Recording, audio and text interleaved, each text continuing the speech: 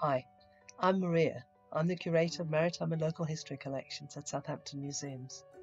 In this short video, I'll show you something from our museum collection which gives us a snapshot of life in Southampton at the end of the Second World War. It's a collection of stained glass fragments, mounted in two wooden frames.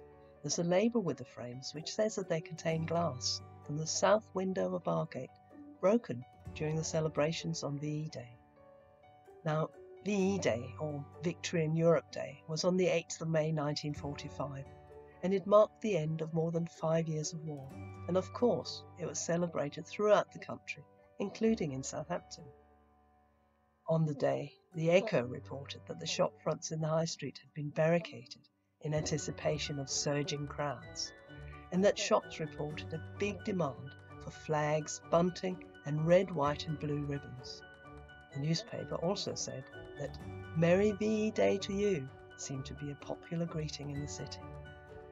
In the afternoon, about 20,000 people gathered outside the Civic Centre to listen to the Prime Minister's VE Day broadcast and to hold a service of thanksgiving.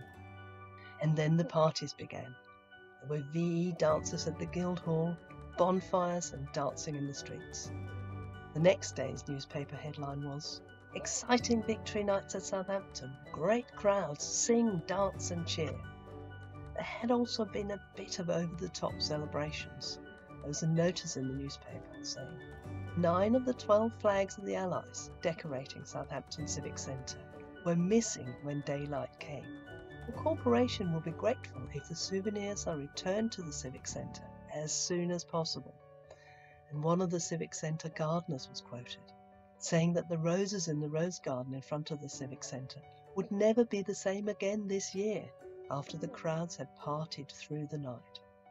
The local papers don't mention any disturbances near the bar gate, but an interview made by the BBC a few years ago included the memories of a local teenager who said that she remembered going into Southampton in the middle of the night on VE Day, where there were bonfires in the street. She said, "We saw a car being burnt in the area in front of the bar gate, as everyone was so happy." The bar gate had been bricked up and used as an air raid shelter during the war.